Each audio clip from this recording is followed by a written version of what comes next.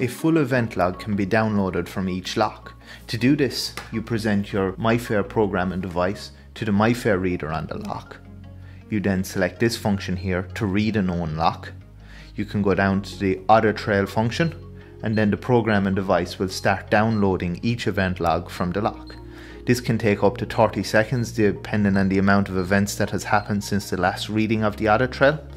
And within the software here, you can see how access was not permitted to this Sean O'Brien's card. So if you remember from our last video where we showed how to remove the user, this is the wristband that we removed because it was lost.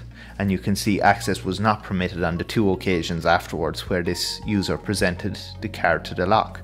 You can see here then where the new card that was issued to Sean was presented to the lock and access was permitted. The event log can be exported via Excel file in an email from the software.